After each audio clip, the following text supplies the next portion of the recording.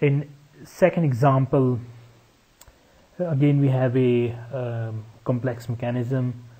Now you know that first we have to figure out the equation, that which equation we have to use for this type of mechanism. Let's see, this mechanism has more than one ground links, like 1, 2 and 3. This means formula number 1 is not applicable. We have to go for formula 2, but there is additional problem. In this mechanism we have a half joint. So whenever there is a half joint and there are more than one ground links, then we have to use equation number 3, which is m is equal to 3 multiplied by L minus 1 bracket close minus 2J1 minus J2. J1 represents full joint, J2 represent half joint. So in this case we have to count for number of links, L, joint 1 and joint 2. Joint 1, J1 is number of joints which are the full joint, and J2 is number of joints which are the half joints. So let's count for the grounded links. As I earlier mentioned, that the ground or fixed links, if there are more than one, then we have to count all the ground links as a single link.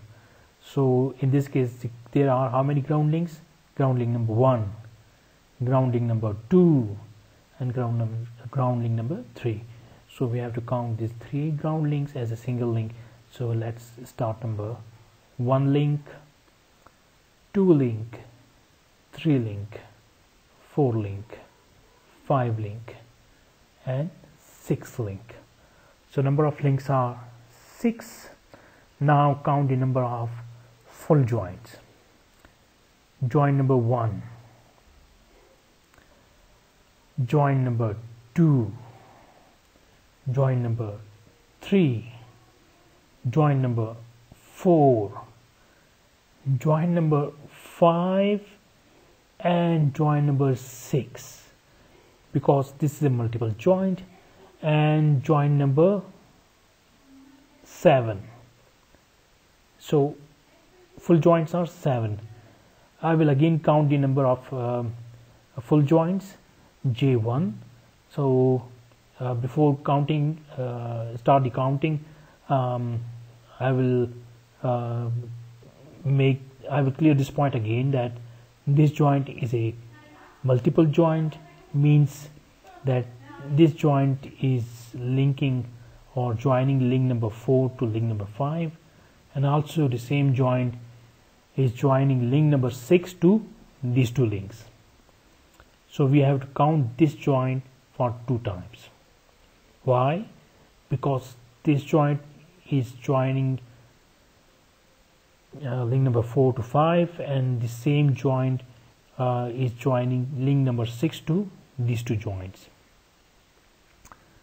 So joint number 1, joint number 2, joint number 3, joint number 4, joint number 5, and again joint number 6 and joint number 7. 7 joints which are the full joints. J2 represent the half joints. In this case there is only one half joint, so we have to take this number 1 here. Just do the arithmetics and you will get mobility or degree of freedom is equal to 0. This means that this mechanism will not move at all. Also, if without knowing this formula or without counting the number of links and joints, if you pay attention to this mechanism and if you look this mechanism for a couple of seconds, then you will know that it's nearly impossible that any of the link or joint will move in this mechanism. Yeah, somebody can say that if there is slip in half joint, then yeah, there is a movement, but there is a slip is an assumption. So we are not assuming any of the slip in this half joint, which means this half joint will not move because of any of the slip. So if there is no slippage, then this mechanism will not move at all. So it will have a 0 degree of freedom by logic. And by equation and counting the number of links and joints, you will also get the same answer. The mobility or degree of freedom is equal to 0. To further enhance our capability and our understanding about degree of freedom, let's move to example number 3. So here's example number 3. It's a dump truck or loading truck.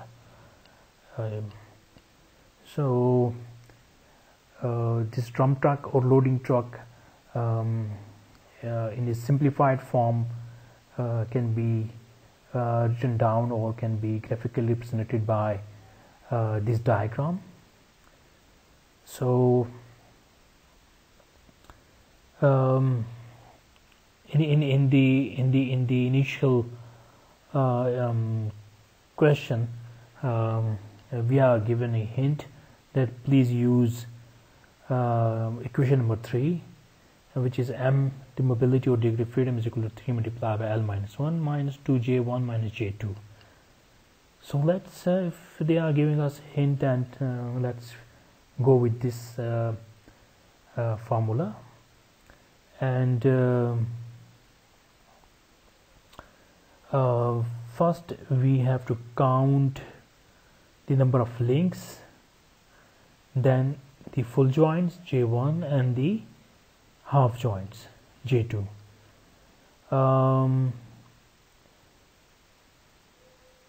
Because like this mechanism has more than one ground links, ground link number 1 and ground link number 2, then for sure we have to use equation number 2 or 3. But I can't see any of the half joint in this mechanism. Although we are given a hint that use equation number 3, and definitely we will use equation number 3, but I cannot see any of the half joint in this mechanism.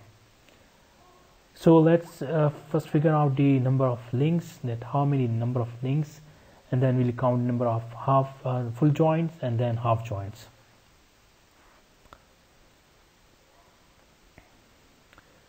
So the number of links,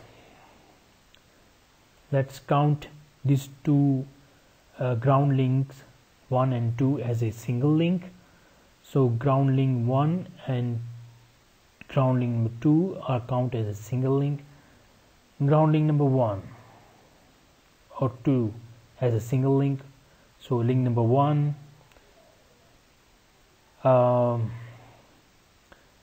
link number 2, link number 3, and there is a sliding link, link number 4. Again I will count both the ground links, ground link 1 and ground link 2 are counted as a single link. So ground link number 1 and 2 as a single link, link number 1, link number 2, link number 3, and there is a sliding link represented by A. So links are 4. Now count the number of joints. We have a joint number 1, joint number 2, joint number 3, and there is a sliding joint. So number of joints are 4. I will count again. Joint number 1, joint number 2, joint number 3, and there is a sliding joint between link B and A. So 4 joints. Is there any half joint? No, I can't see any of the half joints. So J2 is equal to 0. Put the values of link J1 and J2 in the equation number 3, and you will get answer 1. So degree of freedom of this mechanism is equal to 1.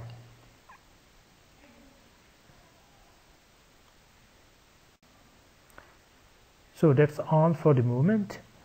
If you have any queries or question about degree of freedom, how we can count them, if you have any of the issues in counting number of joints or links, or figuring out how many half joints are present in the mechanism, then please let me know, and then we can go through the exercise again until you are satisfied.